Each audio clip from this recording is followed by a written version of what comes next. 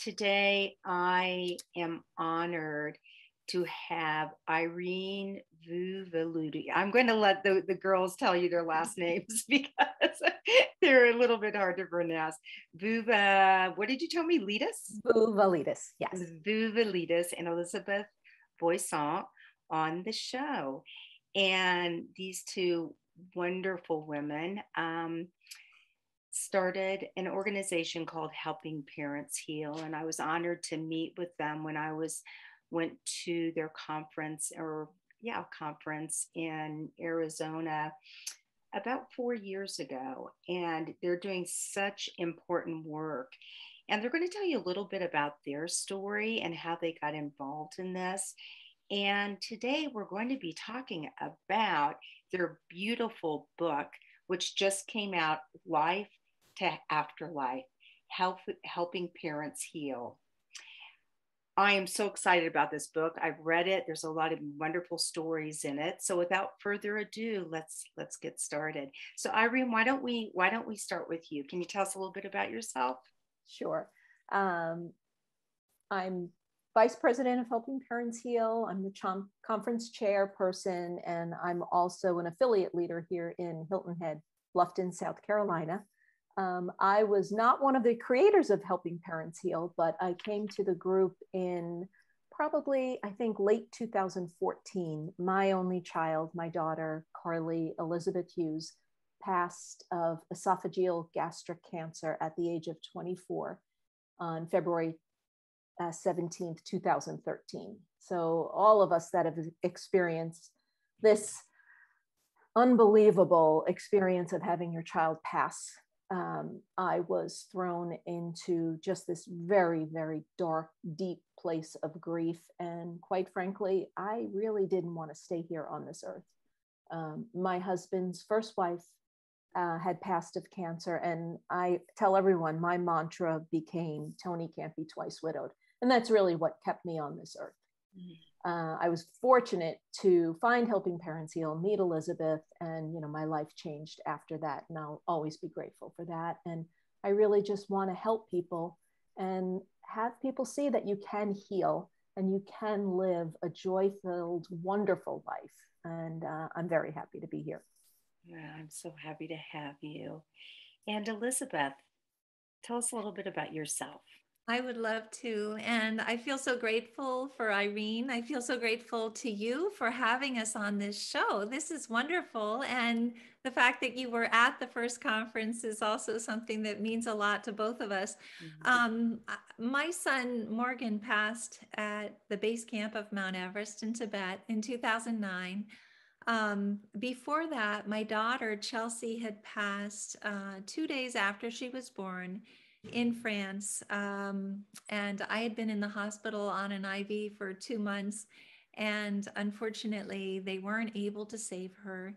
And the reason that I was able to heal after she transitioned was that I got home to Morgan and he was there for me. And we were fortunate to have 2 more beautiful girls in between the time that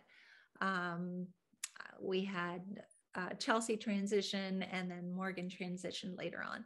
But Morgan transitioned at the base camp of Mount Everest in Tibet. He was on a university exchange program. He went with 13 other students to Tibet to be able to experience the culture and the economy and all of these other things that he was studying at Nanjing University while he was there.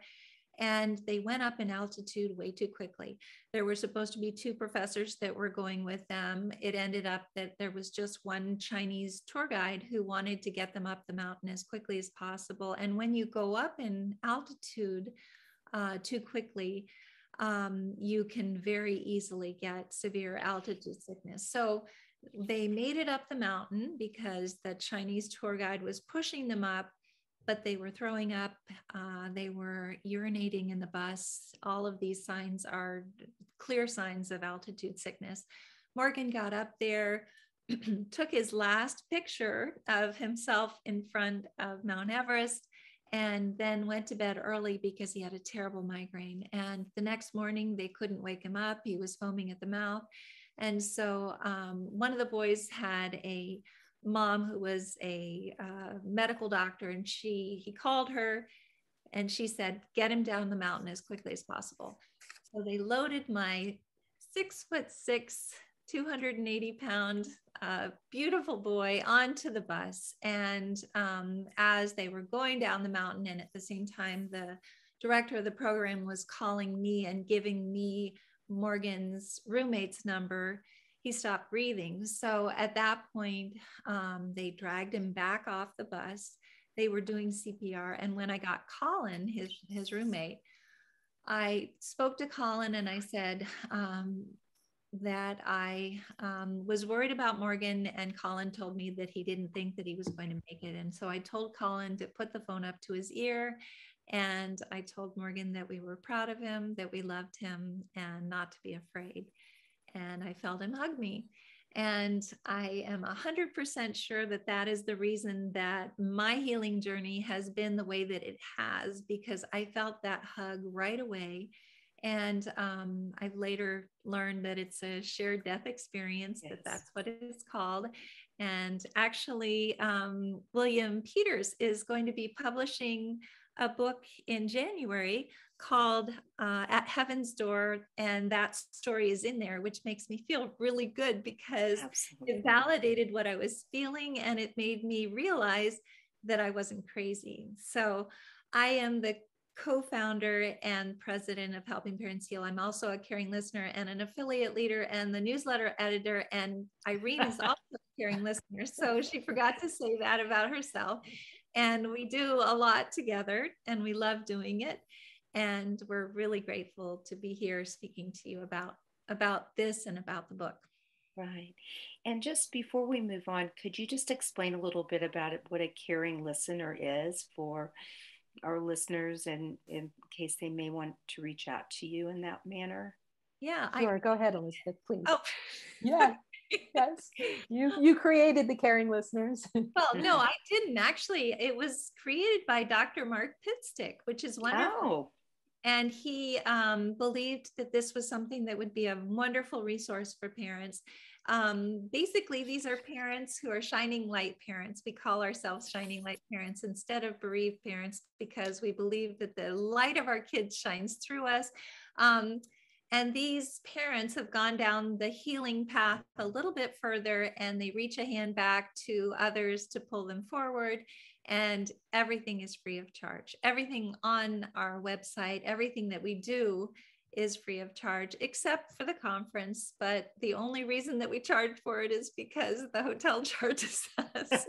We try to keep it as reasonable as possible. We do have scholarships for the conference as well. But anyway, I hope that explain. Oh, the caring listeners also speak 9 different languages.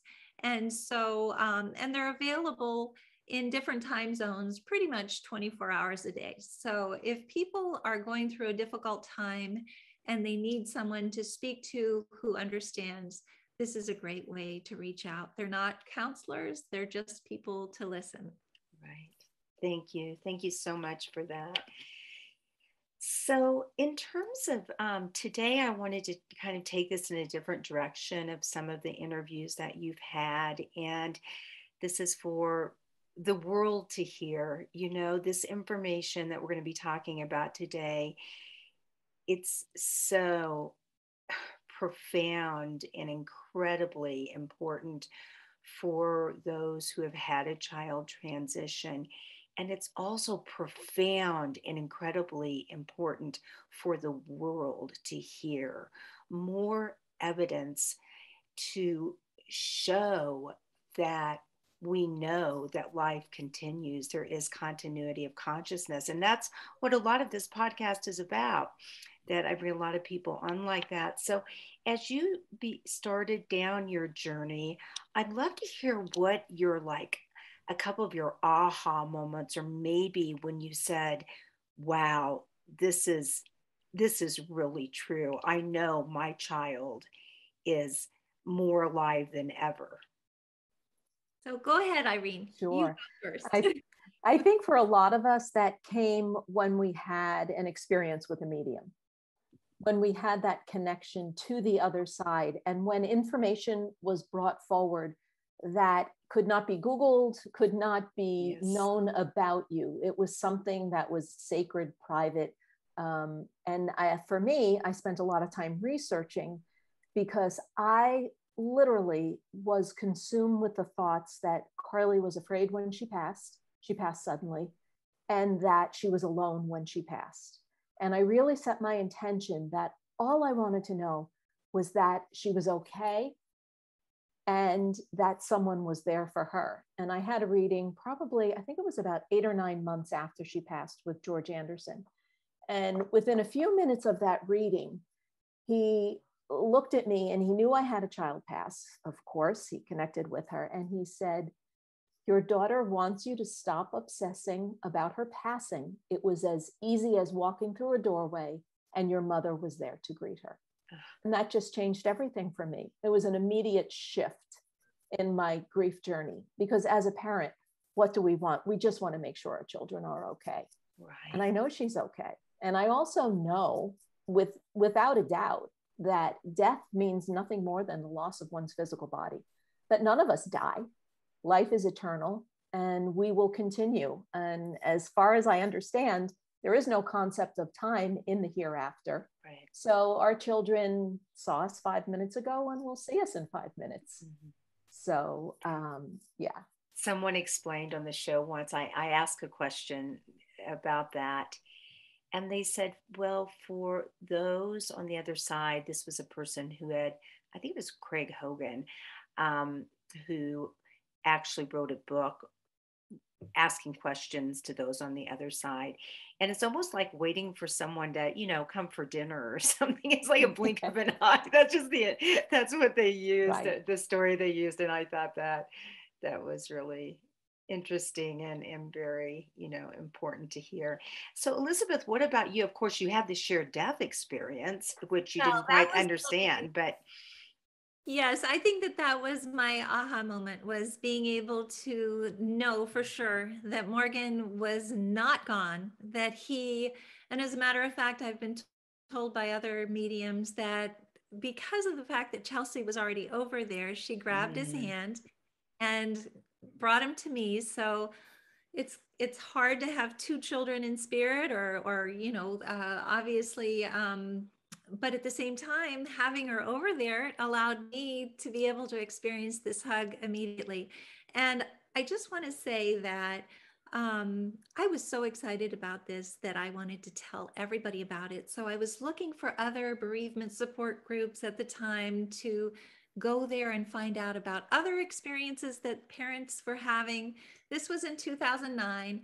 And unfortunately, the bereavement support groups that I found here in the Valley didn't want anyone to talk about those signs. That wasn't something that was allowed at the time. So a week after Morgan passed, I started the online Facebook group because I wanted to connect with other parents.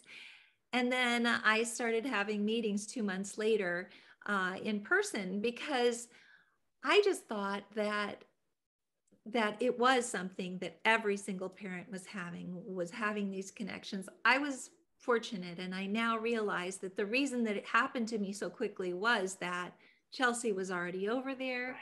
Right. There were a lot of other things that were going on. I was studying to be a yoga teacher trainer, so I was kind of raising my vibration at the time, and I think that was part of it as well. But I just thought, this is it. This is the way that it happens when children pass. And the more that I know, the more I realize it is actually true. But the grief that parents go through in the very beginning, and I know that Irene experienced this, I know that maybe you experienced it as well, because if you're not having a shared death experience right away, it's the most devastating thing that could ever happen to anyone in the whole wide world. But then when you realize that they're not gone, and that there's all this collateral beauty that they're sending you, it actually becomes almost a magical journey, being with our kids on this healing journey. Oh, that's beautiful, Elizabeth. So beautiful.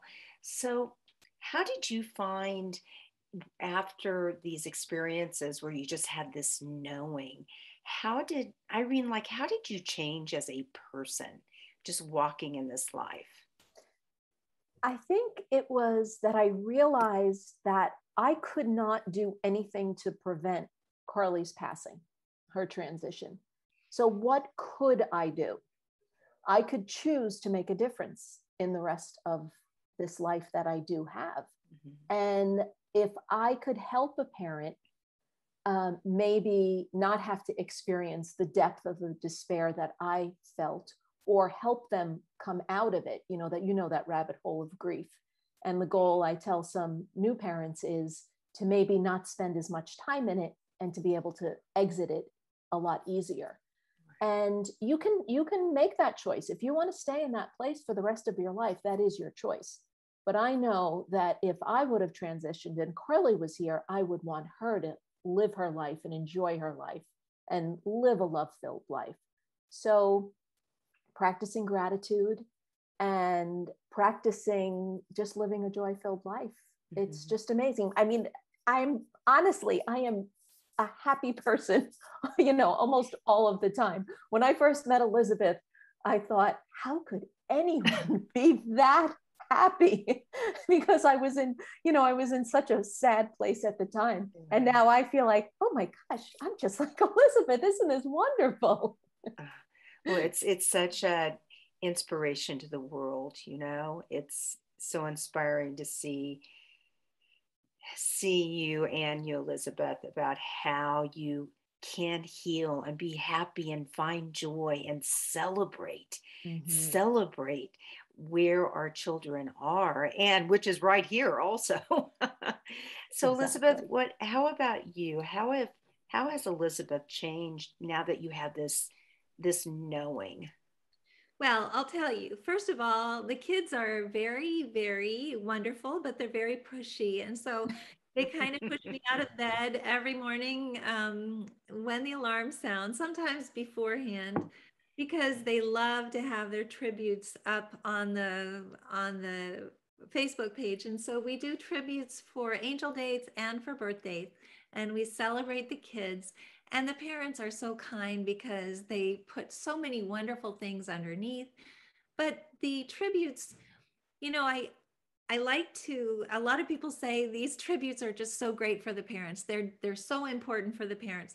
But I truly believe, and this is something that I believed all along, that the reason that I started that whole tribute page was for the kids, because I was feeling them saying, celebrate us, talk about us. We're still here. Don't let our parents forget that we're still a part of their lives. And this goes for celebrations as well. It goes for any type of wedding or Thanksgiving celebration or holiday celebration, putting a beautiful ornament on the tree with their picture, for instance, or raising a glass to them when you're toasting in a family situation, or even some people even put empty chairs with a picture of their child at the table.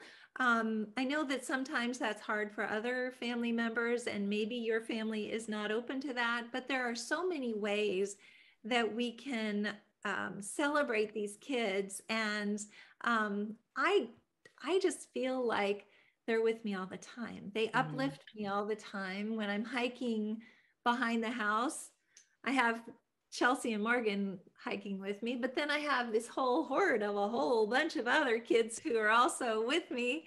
And I love it because they're all just wanting one thing, and that is that their parents move forward and heal. And I'd say two things. And the second thing is that they build a connection with their parents. And so that connection, they're working just as hard on that side to establish that connection as we are on this side.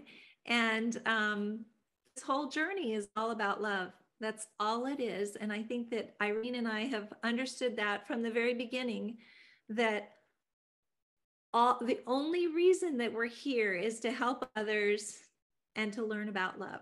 And so if we're doing that every day, if we are working on that every day, once we do see those kids, we're going to get a lot of high fives from all those kids and a lot of big hugs too. And I'm excited about that.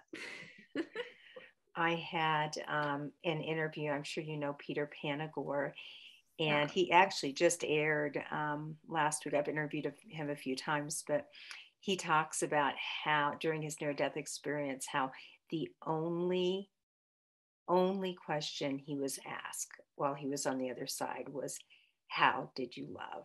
How did you treat others? And that lives in my heart every day. It's so important. So if you were raising a young child now, or you think that thinking about when you were a young child, and do you think that, of course, when a loved one passes, when a child transitions, we're human. We have to go through the grief. There's no way getting around that. But do you feel, now that you know all that you do, if you grew up with a family, a community that, let's say, a beloved pet passed, and you had a grandpa that was saying, love, no one ever, we don't even use the word dies. No one they go on forever, and let's look for signs and synchronicities and do some rituals together and share in the memories. And do you feel like that would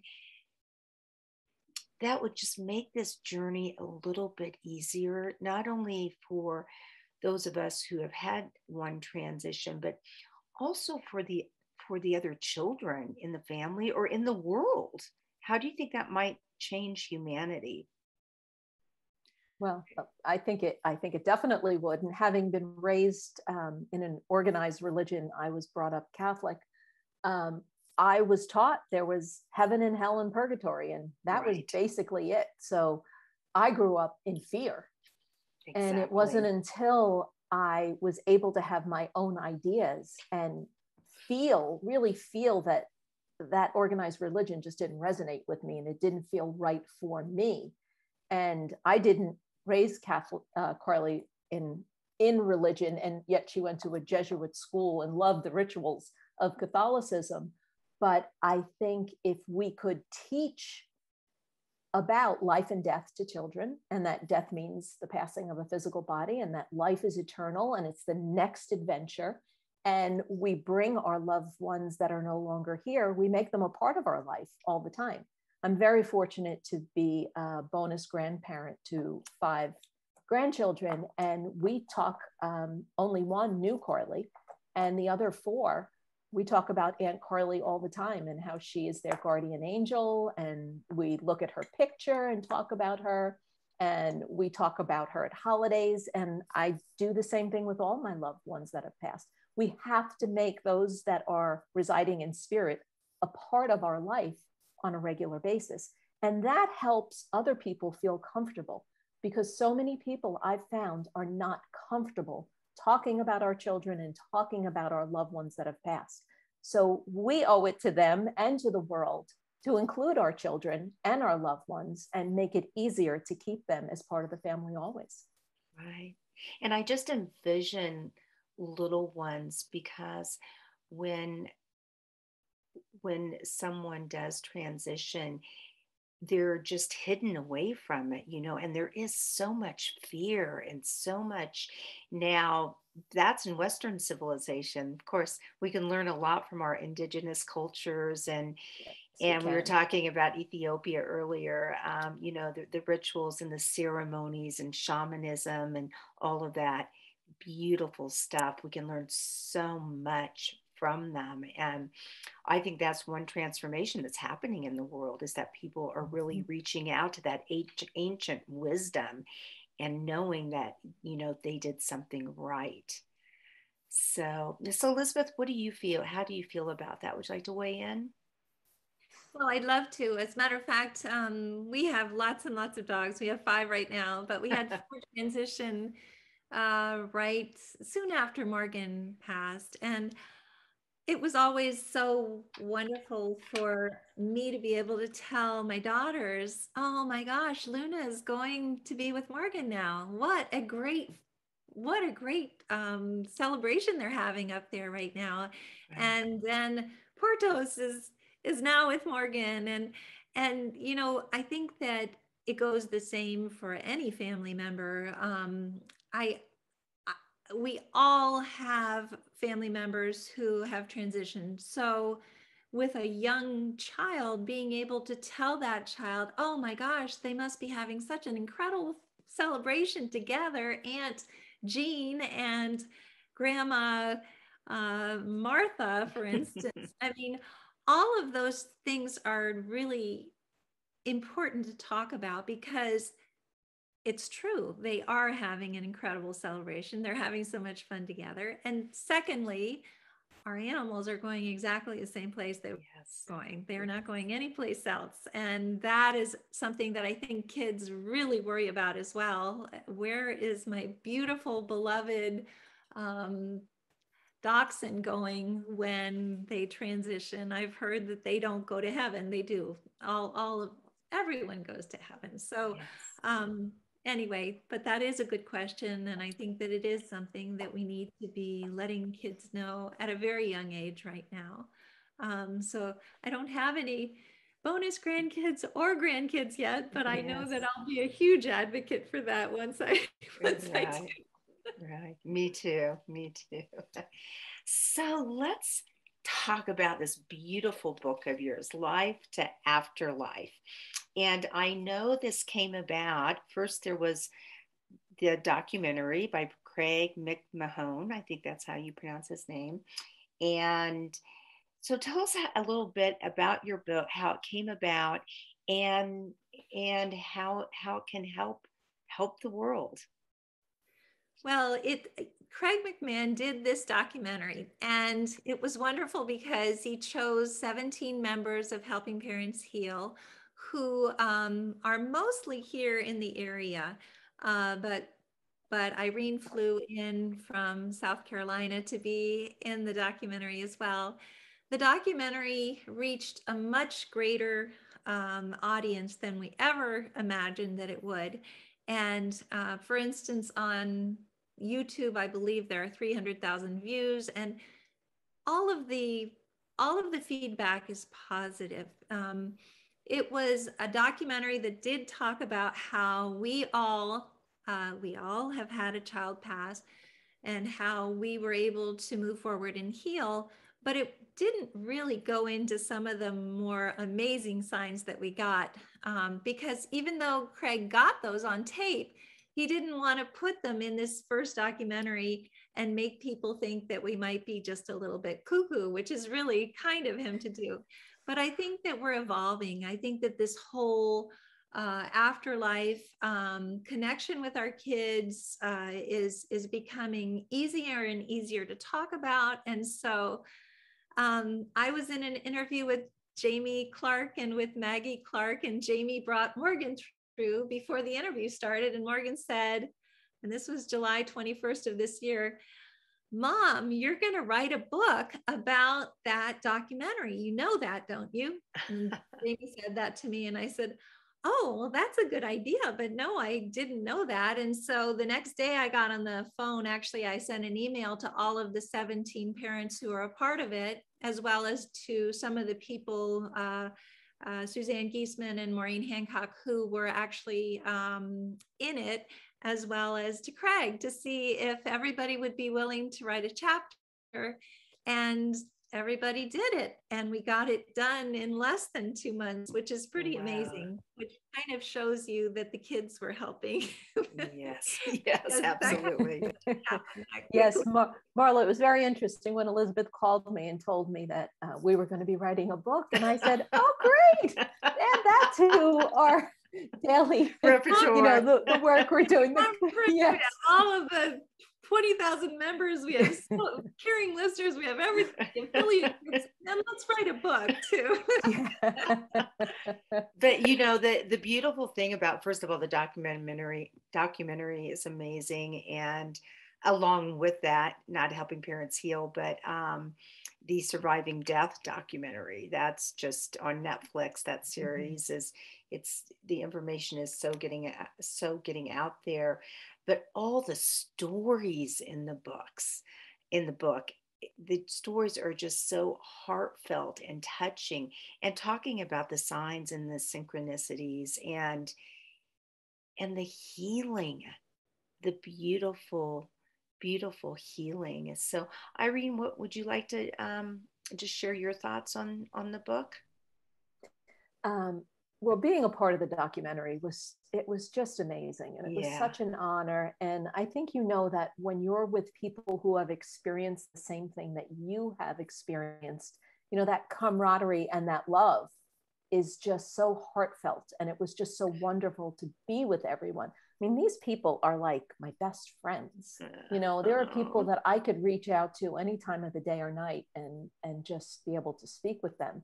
So it was an honor. And when Elizabeth talked about the book, I actually got up one night, it was very late at night, and I sat down and I called on Carly and I asked her for help because I was a little bit stressed out thinking about writing. And I wrote for hours and it was done. So it was a wonderful experience to feel her right there with me, just hands on the keyboard and words just flowing. So it was just beautiful. And again, to share my experience and to hopefully help someone else. And that's what it's all about. Right. Definitely. Well, it's a beautiful book, and I'm so happy that you wrote it, and I'm sure there'll be a few more coming up, but we'll see about that. It is really interesting, though. I've experienced that where you can just sit down and you quiet your mind, and my listeners have heard this many times, but how you can call it downloading, you can call it channeling, you can call it feeling with your heart, you can call it what you want. And once again, how beautiful to do if you have a young one right next to you, right? A young one in physical form, because of course you're the children who have transitioned are right there. But it just flows through you. And the more you trust that and feel that, it's so important to share with the world, and that's exactly what you've done. So I think I would love to share a story very quickly. I was going to ask you too. Well, we just interviewed a book that just came out recently, and it's called The Beauty of a Grieving Mother. And the author is one of our affiliate leaders, and she also is a caring listener in Russian. But she, her name is Alix. She has Ramona, who is from Romania, and Claudia, who is from Romania, who both also wrote chapters for it. And all three of them didn't even know if they could write in their native language, in Russian, Romanian, and all these other. They've never even tried. And they wrote beautiful chapters in English. And Claudia was saying on the interview, I look back at these chapters and I'm thinking, did I write that? I don't remember writing that, which is just so wonderful. So obviously it is divinely guided, that our kids are helping us, and it's so beautiful to be able to do that. I wanted to just really quickly also say about the book that every penny that's earned from the book goes back to helping parents heal, because this is a group effort and we're trying really hard to be able to use this as a way to raise conference money for the scholarship money for the conference, as well as any other types of things that are going into the goodie bags and other stuff like that, t-shirts and all of that other stuff. So if people do purchase this, they should feel good about where the money is going to, because it's going back to help more parents heal, which is very important. And I'm so excited that it's done, because I bet you are. well, Irene and I have been told over and over again that we're going to write a book, and every medium says, you have a book that you're writing, and it's like, oh, we have a lot of time to do that. I definitely know how that feels, but it's so exciting. So I'd like to ask you, we'll start with you, Elizabeth. If you could take a walk with your 5-year-old self, what would you say? Oh, goodness. I would tell my 5-year-old self that it doesn't have to be as serious as we think it needs to be in the beginning. And I would tell my 5-year-old self, remember that this journey is all about love. I was so driven when I was younger. I had to always get the best notes. I always had to be the best student in the class. But I think that being the best should be being the most compassionate, being the most loving, being the friend who's there to listen the most as well.